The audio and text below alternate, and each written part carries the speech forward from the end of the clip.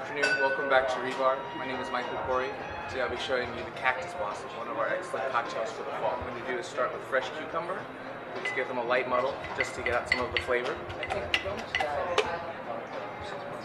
Into this I'm going to add the cactus flower puree. It's a really nice puree, it's an outstanding flavor. And into the shaker we're going to add about 2 ounces of Hendrick's gin. So what we'll do is we'll give that all a really nice shake, combine all the ingredients, and this is the Cactus Blossom, one of the many outstanding new cocktails for fall in Rebar. Hope to see you soon. Thank you.